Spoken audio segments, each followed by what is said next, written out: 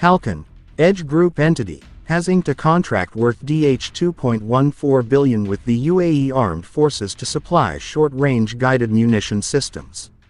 Halcon, a regional leader in the design and production of guided weapons systems and beyond, will provide Thunder P3 Light Precision Guided Munitions (PGMs) to the Armed Forces. The P3 Light is designed to integrate onto the Mk series of general-purpose aerial munitions and under the contract, will be fitted with a semi-active laser seeker.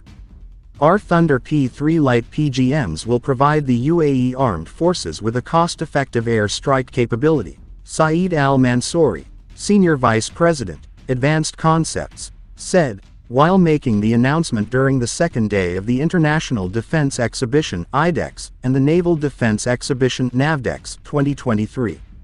The addition of a semi-active laser seeker will also provide enhanced accuracy against threats. It gives us great pride to be fulfilling these operational requirements as we seek to continue to provide innovative solutions for the UAE Armed Forces.